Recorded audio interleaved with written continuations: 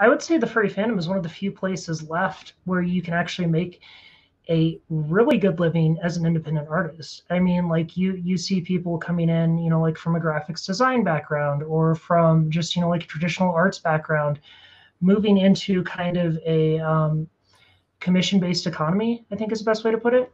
And it's really interesting too, because, like a lot of the, a lot of the consumers in the furry fandom tend to be kind of guys. A lot of the artists and commerce is run by women. So a lot of the creators are out there, like a lot of the creators that are out there are women. So, like you see things like fursuits, for example. Almost every fursuit manufacturer is a gal, and they are putting together these costumes that I'm sure I'm sure you all have seen. It's the $3,000 animal costume, right?